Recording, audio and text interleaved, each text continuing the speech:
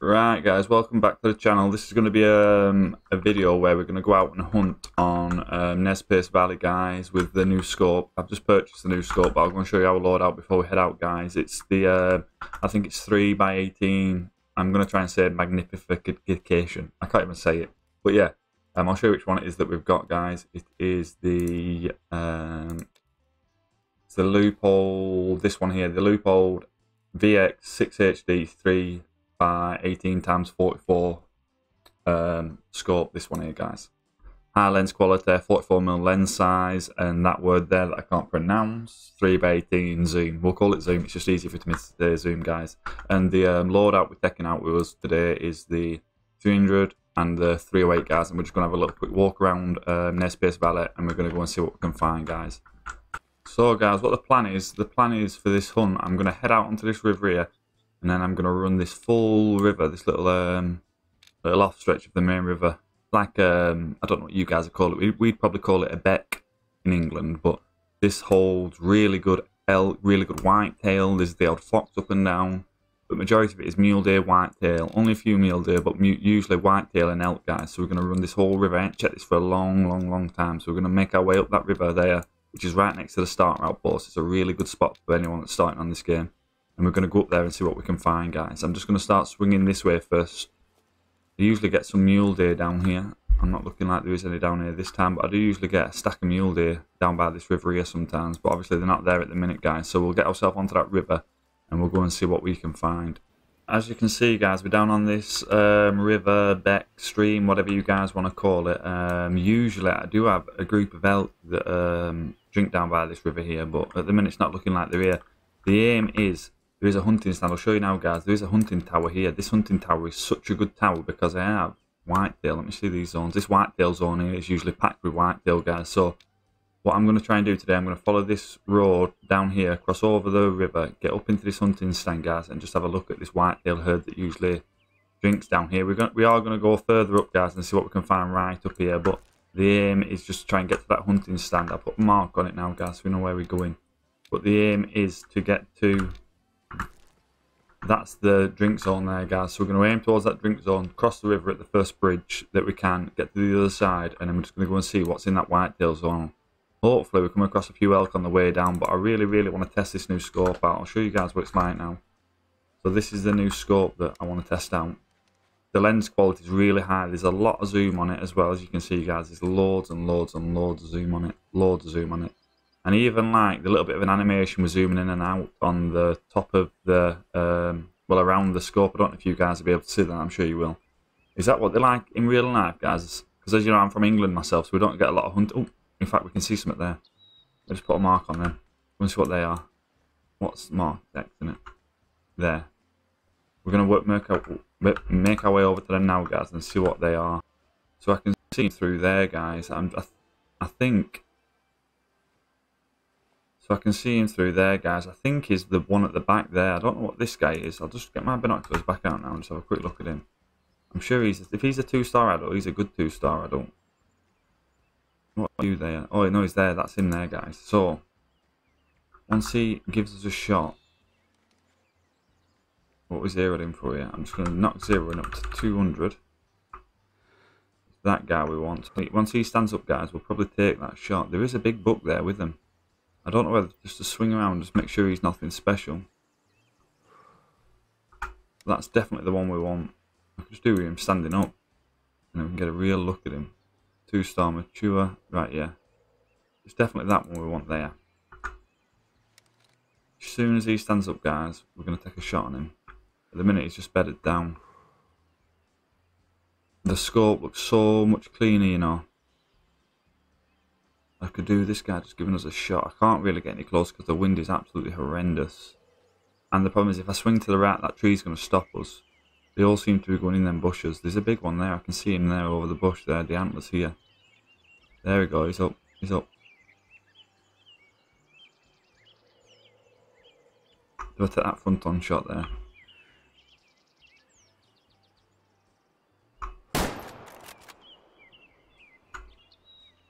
It felt good.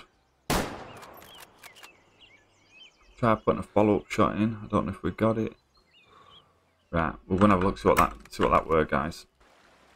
What blood's that? Looks like good blood.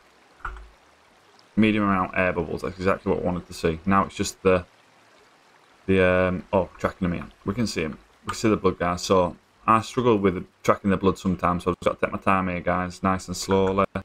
Make sure I stay on this track. Oh, he's here. He's not gone far at all.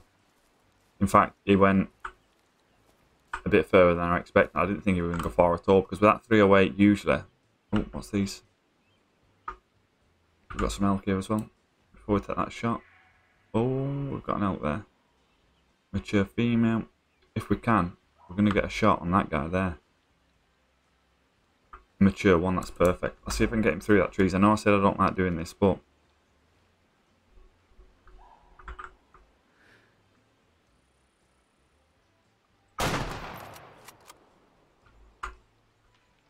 I think that's the one there, guys. That's 2 for 1, really. That's a nice little surprise, really. I'm glad that we found him. So we'll pick. This is the first one. This should be the 2-star mature. As you can see there, what did we get there? Left lung. So in fact, it took him down very quickly to say that was just a single lung. Left lung in testing, which is nice. Nice shot. Overview. 2-star mature, 45%. Lovely. That's the kind of animal you want to be taking down, that, guys. And what was his trophy? 301, yeah. So a nice one to take down. Sell him 313. If anything, guys, it's just a bit extra cash for us. And then we'll go and check what this elk is, guys. Over to where we shot this elk. As you can see, shooting them near the water is not the best idea because you can't really see the blood, I don't think. Oh, no. My mistake, you can. But if it's in deep water or deeper water, you're not going to be able to see it. As you can see, medium amount again, air bubbles, which are a good shot. I'm imagining it's going to be a single lung, this. So it's going to be left lung, maybe. Surprised if it's double lung. So we'll just track this guy very nice, nice and steady, like we did that mule deer. So I'm not missing out on any blood. Track the blood, follow the blood. This will probably go a little bit further than what the mule deer did, but I'm not expecting it to go miles further. In fact, he's there, down on the floor already, guys. He's only gone, I'd say, 80 meters, guys. So he's only ran 80 meters from where we took that shot, which is perfect for us, really. And it switches over to the side of the river we need to be at to go and have a look at them whitetails. So we'll get ourselves up here, pick this elk up, and then get over to that hunting tower, if possible, and go and check what whitetail we've got in that zone, if the whitetail are in that zone, guys. As you see, the hunting tower's there, which is fairly perfect for us, to be honest. So this should be the 1-star mature, is it, or 2-star mature? Lovely elk still. The frame on the elk and the models of the elk are unbelievable, guys. I have actually got a 5-star elk already. Yes, it's what I thought. Left lung, single lung. So a single lung shot from that 300 at 186 meters takes them down very, very quickly. So we've got a mature, 1-star mature, 68%, perfect, guys, to take out of that. Heard that. 599 we get to sell him for, and he scores 266 on the nose. So we can sell him for nearly 600 coins, and then we can move on to the whitetail. So already we've nearly made 1,000 coins there, just within 2-hour harvest, guys. And we've only been hunting for a few minutes. It's not like we've been hunting for ages, guys. As you can see, guys, we've had no luck down in Diamond Drill at all whatsoever. So I were hunting down in Diamond Drill, guys, down there. I've had no luck. So I've decided to come up to this top left outpost here, which is really good for mountain goat, elk, and bighorn sheep. And as you can see, guys, I've just literally looked across the water there and look what we've spotted there, guys. A 5-star bighorn sheep. Now I'm going to take him. I've literally just shot a mountain goat, guys. So I'm going to sit and take this guy from here, and I'm going to get over there and have a good look at him. It'll be perfect up there. He should not be going far at all. No, it's not him. He's there. Is that him? Imagine that's him. We'll just keep a watch of him. I can't imagine he goes far at all, guys. The shot felt good. And he's down just there, guys, which is beautiful. Now let's get over there again. There we go. I need to look away from him, don't I? Maybe this angle here. I didn't know that there was a ring on him. Lovely beast. Beautiful monster, guys. So we'll take that one. I'll probably take one like here. Right, guys, then we'll go and pick this guy up and see what he actually scores. So he did take a step forward, but we did manage to get a flesh, left lung, right lung, liver shot, which isn't too bad at 246 meters, guys. The overview, 99% genetics, guys. So I'm going to say this is a monster, guys. Like a monster. You can count the rings, can't you? 1, 2, 3, 4, 5, 6, 7, 8, 9, 10. I don't know what the rings are. These are the rings, guys. 1, 2, 3, 4, 5, 6, 7, 8, 9, 10, maybe. I'm not too sure if you can, but I did watch Flinter's video and he said you could count the rings, guys. So we'll see what this guy's scored. Nice. 497. Oh my god, that is by far my biggest. The max to get to is 500, guys. That is an absolute monster. A monster, by far my biggest, guys. Like by far. Take a screenshot of that. Where did we end up getting him? See, he did take a step forward, guys, but it did still manage to. Yeah, nice shot. It's just gone through the back of the lungs, which I'm not too concerned about. I did aim a little bit further forward, but like I said, it did step backwards, guys. So we're definitely going to taxidize that fella, get him back to the lodge, guys, and then we'll go and see if we can take a look at it in the lodge.